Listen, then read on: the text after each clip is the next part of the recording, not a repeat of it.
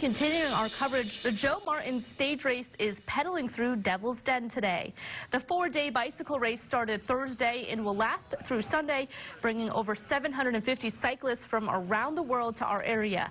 This year, riders are biking on roads and highways around Fayetteville and competing for thousands of dollars in prizes.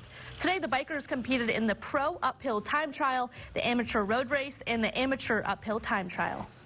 They're always surprised, one, that there's these kind of hills in this part of the country, and one, is just so beautiful, right? So a lot of people love the fact that we're down here in a natural setting doing a very unique stage of bike racing. That uphill time trial is very difficult, and then, of course, it sets the stage for tomorrow.